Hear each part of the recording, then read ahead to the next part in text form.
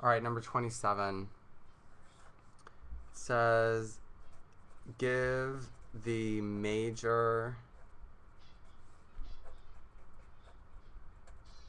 elimination products of the following reaction.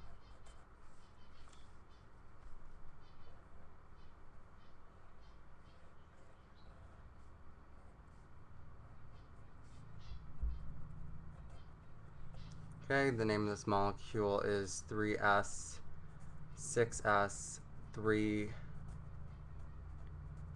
bromo methyl cyclohexene.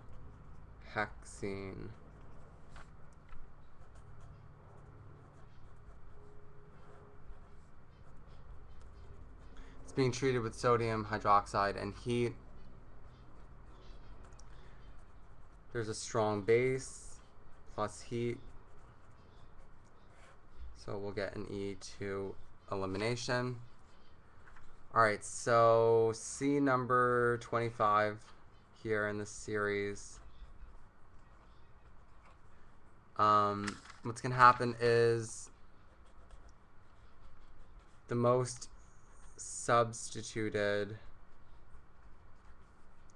alkene can be produced because there's a double bond that can be pushed. Right? So here's our molecule in the chair form.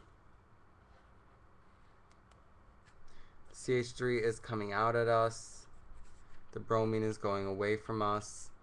Now, the reason I put it in this conformation, usually you would put the bromine in an axial position, so it can be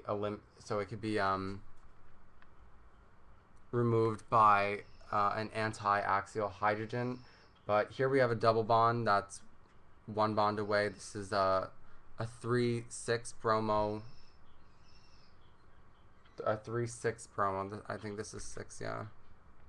This is a 3,6 bromo methyl cyclohexene. So what's going to happen is, in order to create the most substituted alkene, the hydroxyl is going to take this hydrogen. It's going to give its bond there, which is going to move this double bond to here, which will eliminate the bromine, which will give us this product right here. Double bond here, a double bond here, the CH3 here, bromine left, and this is the way the molecule would look if it was more like 2D, right? And then let's just do the minor products real quick.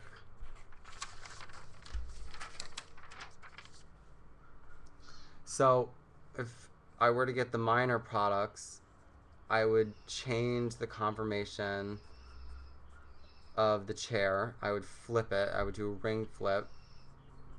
And I would put the bromine in axial down so that it could be eliminated by this axial up hydrogen on the alpha carbon.